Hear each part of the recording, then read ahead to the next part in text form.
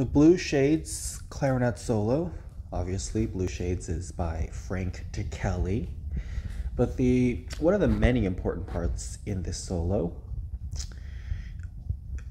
are the first several notes, so the first two bars. So these low notes leading up to the high notes, they're often faked, so maybe some people are just not able to get all the notes in or don't get all the notes in or whatever, and they fake it, and then they play the notes after that.